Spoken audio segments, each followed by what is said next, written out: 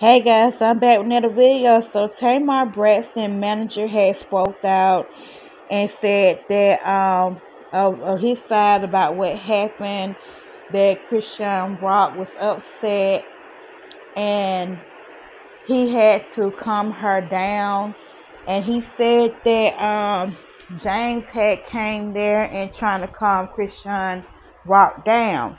He said that Chrisean Rock was supposed to do the twerk section on stage, not performing.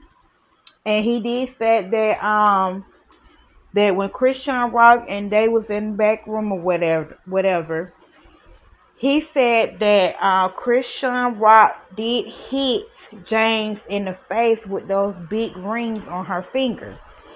Now I don't know, but a lot of people saying that Tamar is lying on Chrisean Rock.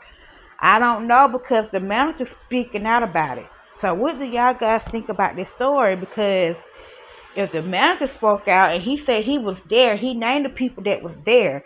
That girl was not there with Chrisean Rock.